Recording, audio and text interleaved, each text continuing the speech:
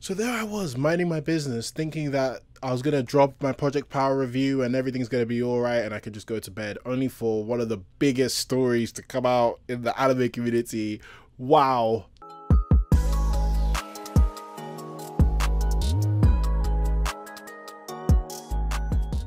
Hey everyone, how you doing today, and welcome back to The Culture. Now, this is the show where I talk about the latest and greatest in pop culture, and I give you my thoughts and impressions of them. So if you like anime, movies, or video games, subscribe to this channel because I talk about that a lot. And also like this video if you like stuff like this. Also, click the notification bell so you can have a piece of me on your timeline every time you open YouTube. So anyway, let's get to the main story at hand. So Kissanime.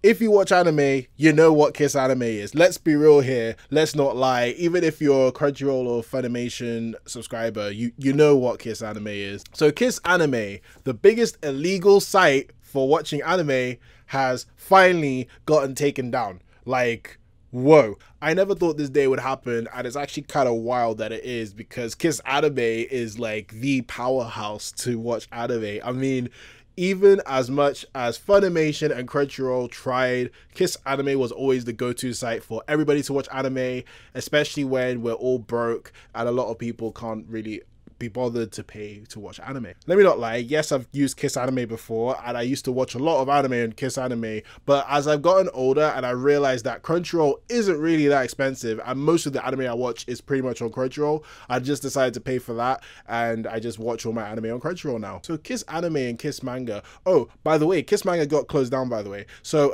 yeah, Kissanime, Kiss Manga are like super big illegal streaming sites to watch anime, and the problem we have with those is that they are so big that they make ridiculous amounts of money from anime. If you check right now, Kissanime was one of the biggest sites on the Alexa rank. That's how big Kissanime is. Like, I think it was like in the 200s or so, which is ridiculous. It has a higher rank than Crunchyroll and Funimation, so it's pretty understandable why the legal anime sites want to crack down on the illegal one. It wasn't even them that went to crack down on Kissanime. Actually, it was the Japanese government. It turns out that the Japanese government is getting super strict at piracy laws, so they decided to come down at Kissanime, the big one, and said, all right, listen, this can't run. You guys make millions of dollars of anime that's not yours.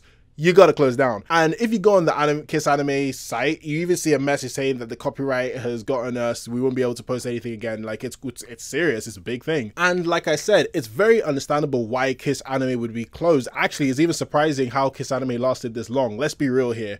Kissanime makes ridiculous amount of money from the ads on Kissanime because so many people watch anime on Kissanime. Like, if you saw the big shonen shows and the amount of views that Kissanime used to get, also even the new shows, if you see any new show on Kissanime and you saw the view count, it hit millions. Like, it hit millions. So of course they were making bank. So it's crazy that Kissanime is down, because a lot of people are probably thinking, oh my god, where do I watch my anime?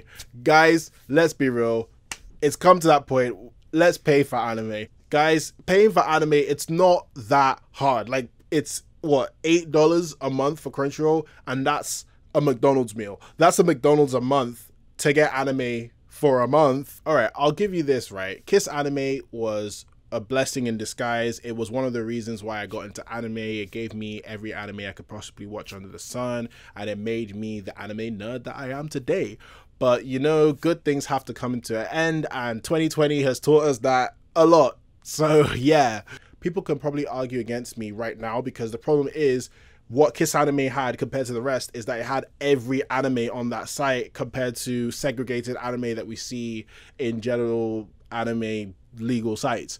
And that's the issue that we've been having, because how can we pay for anime when the anime is so segregated? That's what people's problems were, and that's why a lot of people just stick to using Kissanime. If the Sony deal goes with Crunchyroll, then this might be old news, because they'll probably just buy all the anime, and then all the anime will be on one place, so everybody will be glad to just watch everything all in one place. On the other hand, we could just have segregated anime for a while, and that's just how it's gonna run. But let's be real here, everyone's just gonna jump on the next anime site that's big and illegal and has all your anime. That's what's gonna happen, and then that will get closed down, and then the next one will come out, and then that will get closed down, and then the cycle just keeps on continuing. Really and truly, you can't stop piracy. It's just unfortunate. It's the world we live in. But I will say this to people, right? Kissanime used to make millions millions of dollars, right? And Crunchyroll and Funimation support the creators. Now imagine if those millions that Kissanime had was going to the creators. We'd see a lot of season 2s of those animes that we don't get, and also those creators will have more money compared to having the low income that they make in order to make anime in the first place.